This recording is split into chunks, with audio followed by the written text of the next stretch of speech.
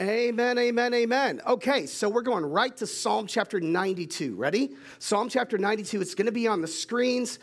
Here's what it says. But the godly will flourish like palm trees, and they will grow strong like the cedars of Lebanon.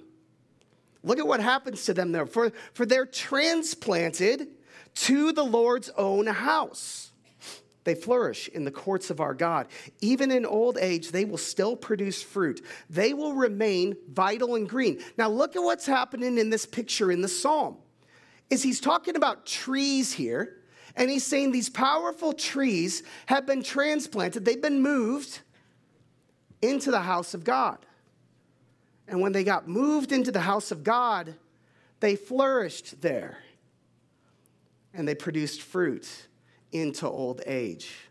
Now, if I'm going to be honest about a good interpretation of this passage, all of these blessings, the flourishing, the fruit, the lasting faith into old age, it's attached to this idea of being godly. And by godly, what I mean is someone who makes God their top priority, one who lives out the way of Jesus. That's what it's talking about there, being godly. It's attached to godliness. But notice also, this godly person is someone who's planted in the house of God. Planted in the house of God. And they produce fruit. And they're blessed. And their faith doesn't run out in their 20s. Can I get an amen? But into old age, they have a lasting faith, is what this passage describes. Why? Because they're planted in the house of God. You notice what it doesn't say? It doesn't say they attend church. It doesn't say that they warm a pew on a Sunday morning. It says that they're planted in the house of God. See, that's something deeper. The redwood trees in California on the coast, they are a special tree, amen? I mean, this forest, it's got all kinds of special attributes to it. But these redwood trees, if you study them, and I've been studying them this week, they are some of the tallest living organisms on planet Earth. Some of them go up past 30 stories tall. And here's the crazy thing. For those 300-foot tall or more trees, you know how deep their roots are? 10 feet or less. That's the shock. But even though they go down 10 feet, they grow sideways 100 feet. And they intermingle and intertwine with all the other root systems for all the other trees in that forest. In short, they hold each other up. What an incredible parable of the people of God. What an incredible parable of what the church is supposed to be when you're not attending church, but you're planted in the church. Some of us today, we're attending church. And sometimes we attend church. But are you planted? Because there's a huge difference between those two ideas, and we're going to be exploring what the Bible has to say about that all through the scripture this morning. Would you confront that idea for a second? Would you confront that idea and commit yourself to confronting that idea throughout the message this morning? Is God, am I planted? Are you planted? Now, even though in the psalm, and I'm going to get theological here for just a second. Even though in the psalm it said, be planted in the house of God, that's kind of an Old Testament concept. And some of you guys are already there mentally with me. You're like, in the Old Testament, it was about temples and it was about synagogues. And you would go to a building and the building had the presence of God in it. Do you remember that in the Old Testament? But when Jesus came, Jesus did this quite differently. Jesus didn't look for a building to be a holy place or a powerful place or a place of his presence. When Jesus came, he made the church a gathering of people, amen, a collection of people. So in Matthew chapter 16, and we're going to read this in just a second, Jesus has a conversation with his disciples, and specifically with Peter, and he says, who do you say that I am? And he says, who do you say that I am? Because people had different opinions about who Jesus was at that time. And Peter gets it right. He actually passes the test. He says, you're the Messiah, the Son of the living God. And Jesus said, because you said that, I'm going to call you, I'm going to rename you Rock. He called him the Rock before Dwayne Johnson ever came along. And he says, and on this rock, I'm going to build my church. Can we have that on the screen? Upon this rock, I will build my church, and all the powers of hell will not conquer it. Is that an amazing promise? Whatever might come at the church, it will not win. The church has been in existence for 2,000 years. The Roman Empire is no longer in existence. The countries that existed at the time of the birth of the church are no longer in existence. There will be a day where our country will probably no longer exist. Walmart will no longer exist. Target will no longer exist.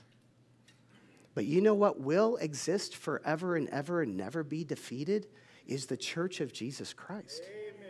Because that's where he attached his promise. And that word there, church, it cannot be defeated because Jesus put his power behind it. And that word there in the Greek is ekklesia. Do we have the slide for that? Ekklesia. Say ekklesia. You just spoke Greek this morning. Ekklesia. Ekklesia is not, when he says church, it's not a building.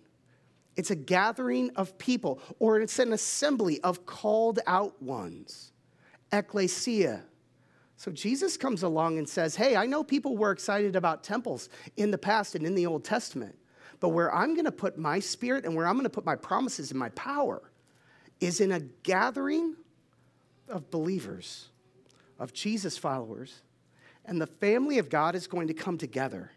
And when the family of God comes together, no matter where they are, inside or outside, whether it's 20 people or 3 people, that's the church. Church is happening right then and there. Does it make sense?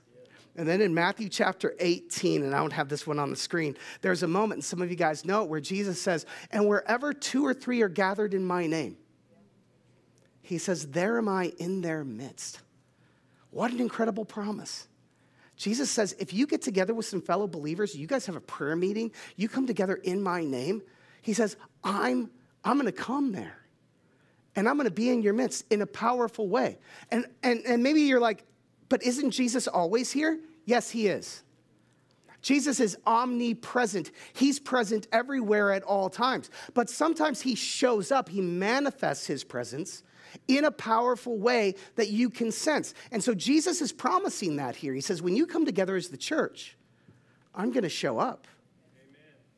So some of you guys have been to church before, and God spoke to you. You ever have God speak to you? God convicted you. God stirred you.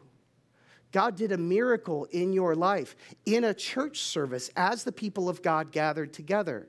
God maybe even changed your life. All these stories are going through your mind right now. Do you know why? It wasn't because you were in a church building. It was because you were gathered with the people of God in the name of Jesus. And Jesus keeps his promises every time. He said, if you come together, I will be there in your midst. And that's why you have those kinds of stories. But make no mistake, he does not promise his holiness for a building. He doesn't promise his power, and he doesn't promise his presence in a building. And most of us grew up confused about that. And we get weird about this word church, right? We say, I'm going to church. I'm going to the building. I'm outside the church, and I take 2 steps past the threshold. Now I'm inside the church. And I get it, and it's weird, and I talk that way too. And I'm not trying to pick on the way that we talk. But just understand that all the promises in the scripture that are associated with that word church, it's a group of people. Amen. And it's very important that we understand the difference, that church is not a building. Also, church is not a stage. Church is not just what happens on a stage. So this is Acts chapter 2, verse 42. This is going to blow your mind a little bit. It says, all the believers devoted themselves to the apostles' teaching, I'm going to pause this right there real quick. This is a description, what I'm about to read to you is a description of the early first century church and the way that they did church together. This is right after the resurrection of Jesus. And they, by this point, they are a mega church. They are thousands and thousands of people, Christians, in Jerusalem. And they're meeting together, and this is going to describe to us exactly what they did together. But notice first that they are devoted to the apostles' teaching. Devoted. That word should indicate to you redwoods, being planted. They're all in. They're committed. What else about them? To the apostles' teaching and to fellowship and to sharing in meals, including the Lord's Supper, and to prayer. And then verse 44, and all the believers met together in one place and shared everything that they had. And they sold their property and possessions, and they shared the money with those in need. And they worshiped together at the temple each day, met in homes for the Lord's Supper, and shared their meals with great joy and generosity. How would you like to go to a church like that? Some of you are like, my schedule wouldn't allow that. Right? But wouldn't it be amazing to be in a community of people that vibrant? Yes. That's going hard after God at that level.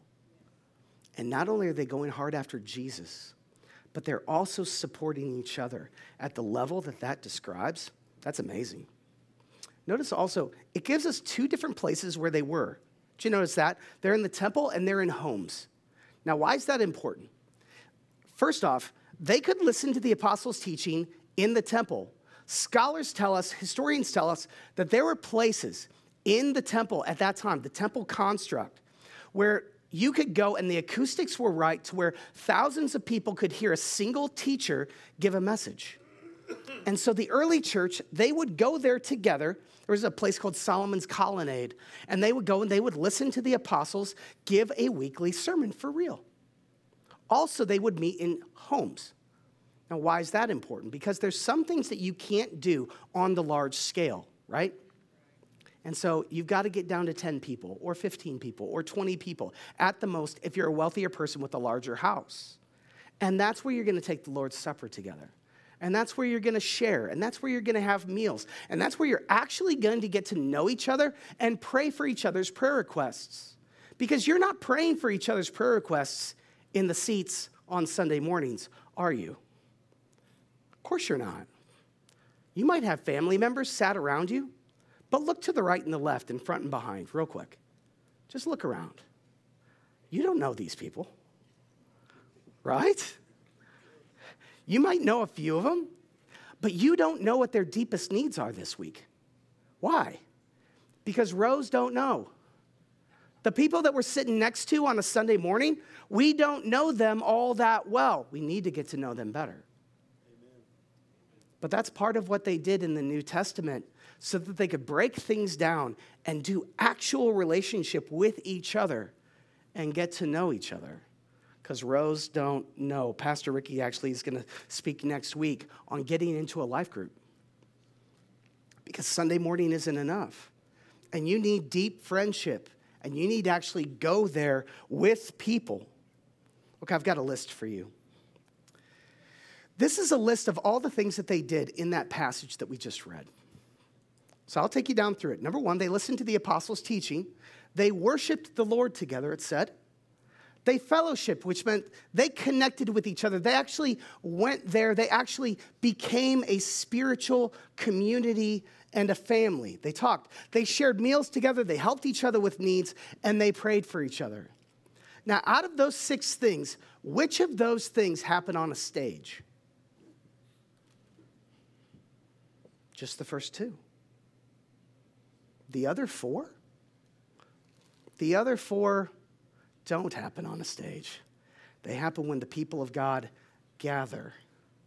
And for us in our context, even on a Sunday morning, most of that other stuff happens between the services. Or it happens before the service or after the service. Or if you get into a life group, it's going to start happening more and more deeply there. But it's not on a stage, and that's important. I'm going to prove it to you again. Look at Hebrews chapter 10. Verse 24, and let us consider how we may spur one another on toward love and good deeds, not giving up meeting together, as some are in the habit of doing, but encouraging one another, and all the more as you see the day approaching. Now, that's a powerful verse. Couple things. First off, notice that they were inclined to stop meeting together. They had started to get out of the habit. They had started to get too busy. And this is 2,000 years before COVID, amen? 2,000 years before COVID, the early church is tempted to not go to church. They're tempted to not be together. And what's getting in the way for them? Well, it's all the same stuff that gets in the way for us.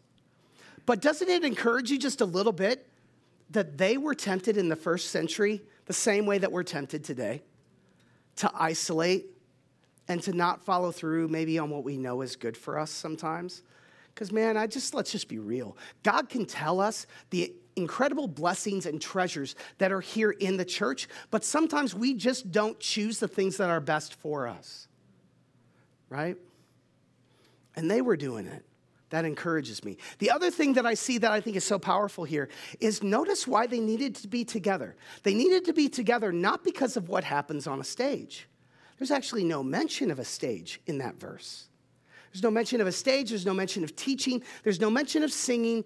Everything is about encourage each other. There's not even a mention of a pastor in that verse, which I'm personally offended by. But it doesn't say you ought to meet together so that you can all talk to a pastor or be in a building or watch a service that's supposed to happen on a stage. Let that confront you for just a second. See, what the New Testament expects is that the ecclesia of Jesus, the gathering of his people, that we come together and that we encourage each other and that we spur each other on toward greater and greater love. Each other. And when does that happen? For a lot of us, I do think that it happens in between the services. And when we get here early, and when we stick around a little bit late before we bolt to our car. Amen? Okay, let's summarize a few things. And when I say I'm going to summarize a few things, I'm not hinting to you that I'm anywhere near the end, because I'm not at all. But I just want to summarize what we've said so far. Number one, do pastors want you to attend church? Yes and no. Yes, but no. I want you to be planted. It's not about you warming a seat on a Sunday morning. It's really not. It's not about attendance numbers. It's not about church size. It's about you getting all the treasure that God has planned for you. I want you to have it. And so get planted. Be a redwood. Next, is church a building? No. Church is a gathering of Jesus followers. We're supposed to be a group of redwood trees. Next, is church just what happens on a stage? No, teaching and worship happens on a stage, but all the other stuff happens when the people of God come together and we encourage each other, and we serve, and we talk, and we pray. You know, right before the service, Jim and Janet Calloway pulled me aside while the singing was happening, and they prayed for my throat. That's life-giving. I love knowing that somebody cares about me enough to pull me aside and to bring the power of God to bear and to expect a miracle out of him right before the service starts. See how individual this can be as a church community? This is what it's supposed to be. A lot of this stuff, it happens in 5 minutes in our cramped lobby out there, our terribly cramped lobby with our awful bathrooms that there's not enough spaces for all of us. But in the midst of all of that, after you leave the service today, you can connect with other people and have conversations. And just follow me for a second. And as you get to know each other, as you start to share life, Will a lot of those conversations, I don't know, will they not really go there? Of course. But some of those conversations will go there today. Some of them, you're going to share real life. You're going to memorize each other's names. You're going to start to get to know each other. You're going to start to get to know each other's kids. You're going to start to ask each other what your prayer requests are, because this is what the people of God are supposed to do. What kind of a week did you have? Talk to me about it. Tell me about it. We've got time. I'm not going to bolt to my car. Can I get an amen? Amen. Because there's magic there, guys. You got the services, and you got the middle, and there's magic in the middle. Say there's magic in the middle.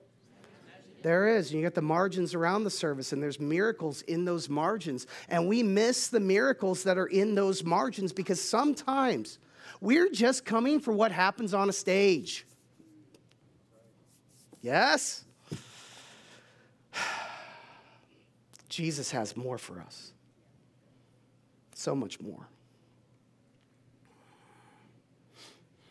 Some of you need to be serving on a team, getting into a life group, serving in kids ministry, brewing coffee, jumping onto the parking team, being a greeter, being on the tech team. Why do you need to do those things? Because what you're going to do is you're going to start to shrink the scale down here at church. And it's not going to be, 150 people in a room. It's going to be the 10 people that you're serving alongside of. They're going to get to know your name really well. They're going to start to get to know you. And guess what? When you miss church, who's going to miss you? That team is. What you're doing is you're allowing yourself to be known and to be connected. Do you see the roots going out? You're allowing yourself to be connected. Practically speaking, these are the things that the people of God need to do on a Sunday. And it might sound small to you, but it's massive. Jesus gave the Great Commission. Some of you guys know that in Matthew 28. He said, go into all the world. Do you remember the words? Go into all the world and preach the gospel. And baptize them, he said, in the name of the Father and the Son and the Holy Spirit. And teach them to obey all the things that I've told you. Do you remember Jesus saying that? Do you know what he didn't do? He didn't speak it to pastors. He spoke it to the people of God. The Great Commission has been given to you. It's Jesus' version of paying it forward. It says the grace of God and the gospel, the amazing gospel was given to you, and it's changed your life. You should feel a personal responsibility as a Christian today to give it to somebody else across your whole life. Right? Not only just to your kids and to your grandkids, but to other people that God wants to bring into your life. And do you know where you get started on the Great Commission? On Sundays. Amen. You get started. You start taking some baby steps here at church. It's not the only place where you fulfill the Great Commission, but it's where you start. It's like an incubator. Do you know what an incubator is? Or a greenhouse? It's you take the little baby things that can't quite get strong on their own yet. You need some baby steps for them. They take some baby steps there. That's what church is on a Sunday morning, is you get to serve for the first time. You get to get outside of yourself. You get to figure out what the Holy Spirit gave you as unique, powerful, spiritual gifts in your life, because those gifts are part of God's identity for you. He uniquely designed you a particular way. And you're not only getting to know people, but you're actually getting to flourish in your gifts and fulfill the mission that Jesus gave to the church. There's a lot of magic in the middle, isn't there? There's a lot that he wants us doing on a Sunday morning as the ecclesia of Jesus as we come together. Because this is where he promised his presence would be. This is where he promised his power would be and his holiness. Jesus said, I will be there. So what about online church? Here's a question. Hey, you online folks, I see you. Love that you're with us today. Online church. Praise God for online church. Praise God for the blessing of online church. Praise God that it is available 24/7 for anybody who needs it whenever they need it. Amen? No matter where they are. We got soldiers out on deployment. We got families who PCS to their next duty station, and they don't have a new church quite yet. And so they're still connected with us. Love you guys. I read all the comments in the chat on Monday mornings and just see who's still out there and who's connecting in. And it's a beautiful thing, and it's wonderful. And you guys are depending on each other, and you're bringing the church into it. And I love all of that. Also, for somebody who's got a medical issue, it's an amazing thing that it's available. Somebody who's got a bad work schedule and they can't get here on a weekend, it's an amazing thing for them. Here's just what I would say to you. It is more of a place to be, online church. I would not see it as a permanent destination. Not as a permanent destination. And the reason I say that is because it's hard to be connected to the ecclesia of Jesus Christ online. Because there's a lot of extra focus on what happens on this stage and presenting this stage to you guys online. And I just don't think it's all that Jesus has. I just think there's more. And I want you to have all that he's got for you. You need the family of God. I also want to say something small to those of you who are you're getting these messages that we present on Sundays, and you're listening to them online later on throughout the week. Our intention here at Grace Fellowship Church is that these would be a great blessing to you and to your spiritual growth, but they are not a substitute for your own local church. So if you're out of state or you're in a different location, you've not found a local church yet, I want you to find a local church because he's got so much for you in being part of a local church yourself. So don't let us be a replacement for that. Practical. What's your next step? Practical. What's God calling to you next? It's not a question of how do I get perfect about the ecclesia? How do I get perfect about my church involvement right away? I'm not looking at that. But how do you go deeper? How do you start getting planted in a way that you've never been planted before? I'll just ask you that. Would you confront it? Maybe you're attending periodically, and maybe your periodic attendance needs to get more often. Can I just say that? Because it's the way that human relationships work. If you only see people a certain number of times, we all just know it. You're just not going to go that deep with each other. You just have to be around each other more often. Can I get an amen? Yeah. So you might need to increase that. For some of you, maybe your commitment, your next commitment needs to be that I'm not going to be in ninja mode on Sundays. I'm not going to sneak in right before the service and sneak right back out and bolt to my car. But maybe it's a simple commitment of like, you know what? I'm going to give it 25 minutes, and I'm going to connect in with the body of Christ before I leave. And I'm going to be a blessing to somebody, and I'm going to minister to somebody and pray for somebody. Does that make sense? Maybe consider that. Maybe another step for you to consider is maybe I'm going to attend one service, and then I'm going to serve a service. Maybe I'm going to serve on the parking lot team for a second service. Or maybe I'm going to go and serve in the kids ministry or as an usher or one of the many things that you can do. I'm just going to give Sunday morning a bit more time than I've given it in the past. Figure out what my gifts are.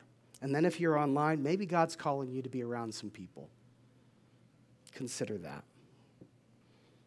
Moms and dads, grandmas and grandpas, could I challenge you for a second? Is your greatest desire for your kids and grandkids that they would get to know Jesus? Is your greatest desire that they would learn what the gospel means?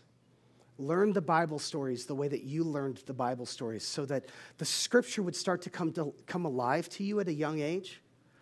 If that's your greatest desire for your kids, and I pray that it is, how often should you be bringing them to church? Just being practical. Who else is teaching them the way of Jesus? Except on Sundays. And for many of us, if you think about your own past and the way that you grew up in the church, it wasn't necessarily the Sunday school lessons that lit the fire of faith in your soul. It was the fact that you saw passion and love in a teacher.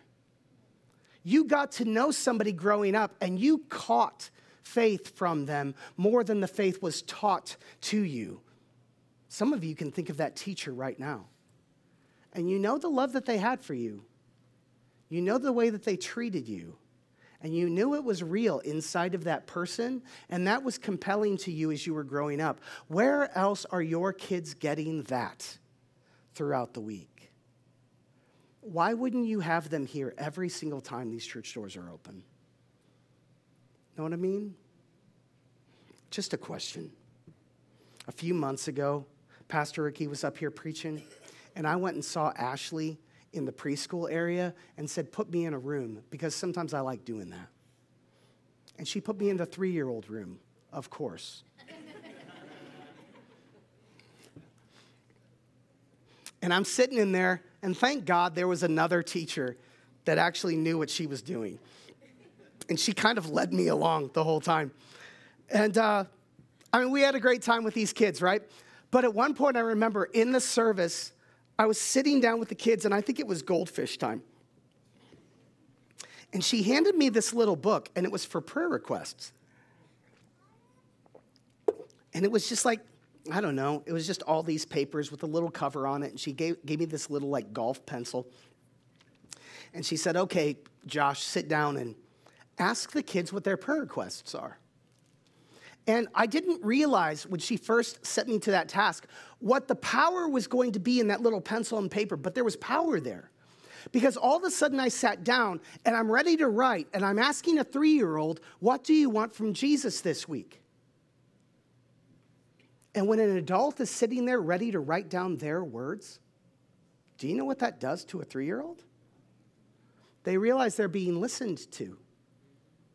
They realize that this is serious. You're going to write down my words. And I wrote down what they said. And as we went around the room and I heard what all those kids wanted Jesus to do for them that week, it would blow your mind what I heard that morning. Stuff about family struggles and mom and dad struggles. And there's always a brother, by the way. There's always a brother who's a pain. And I'm writing all of this stuff down. Who's asking your kids this week what they want Jesus to do in their life? If it's not happening at church, where's it happening? And I think you want that for them, amen? Amen. All right, a couple final things. I just want to call out some people that I'm so thankful for here. I mentioned Jim and Janet and the way that they seek God in prayer before the services even start on a Sunday morning. And Carrie Cochrane, who leads our prayer team, and Dodie Hoffman, who sits in the back corner during first service, because she walks this room and she prays over this room before the services even start. Did you know someone was doing that? Just praying over this space, because that's what happens. We got a lady named Brittany, and she serves in our kids ministry, and she knows that we've got a hard of hearing child in the preschool, and so she's learning sign language so that she can reach out during the lessons to this hard of hearing child that's coming on Sundays. Did you know that? That's the ecclesia of Jesus in action. Amen. People doing what they're supposed to do. Praise God for that. I love Matt France and the whole parking team. Do you see those guys with the blue hands? This morning, before the sun started to come out just a little bit, they were outside in the dark and cold putting those flags up. And wearing those blue hands. Nick, you were out there. I saw you. Loving on God's people, rolling out the welcome mat to all of us. Taking part in the kingdom of God, not just to push the mission forward, but to be together. Isn't that a beautiful thing?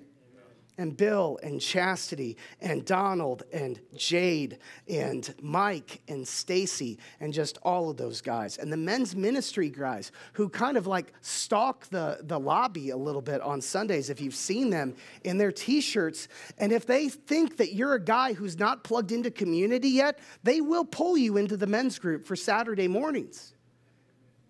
There's a heart there, amen? And I love that. And Mac Hutton, and he'll give you a bear hug as a greeter, and he'll memorize your name if he can. And there's Carolina, who's on the brew crew, and she makes sure that there's always plenty of coffee. Last story. There was a woman a little while back, and she came here, and I got to talk to her after a service, and I think her story is compelling for us just to finish on. And she told me after the service, she said, I've been church hurt, and there was a crisis in a church, and I walked away from God, and I walked away from the church for a while. And she said, today, Pastor, I'm back for the first time. And she said, but what's weird is, she said, because I've been gone so long, I didn't expect God would speak to me. You ever felt like that? Have you ever felt like you've walked away from God so much that you ought to be in the penalty box for a while? And her shock was, she's like, I walked in this morning and he just spoke to me.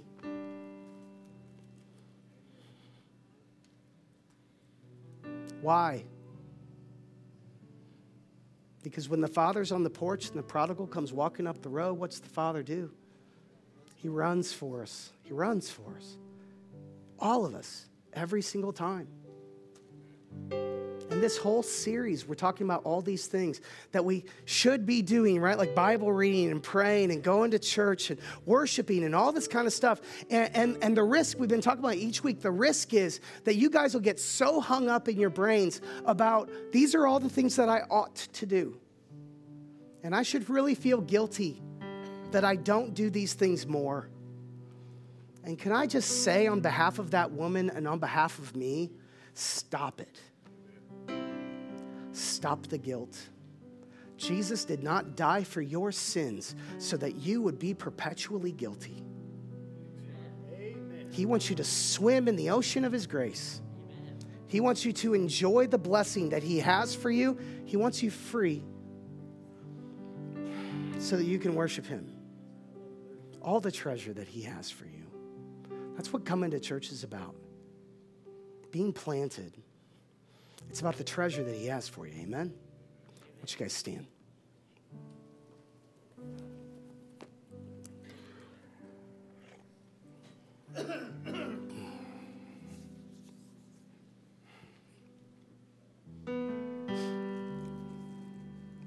With your eyes closed, I would just ask you,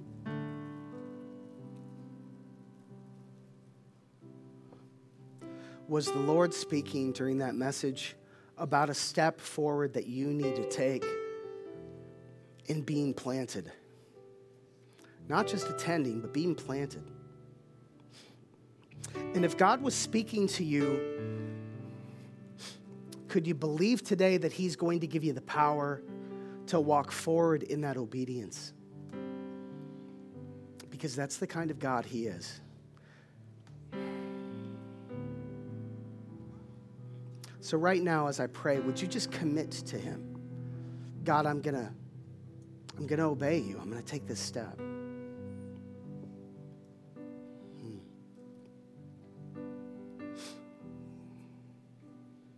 Some of you are having an experience right now of the living God. And you're reaching out to him. And you've missed him. And it's sweet. Thank you, Lord, for visiting us today. You're so good. We worship you. In Christ's name.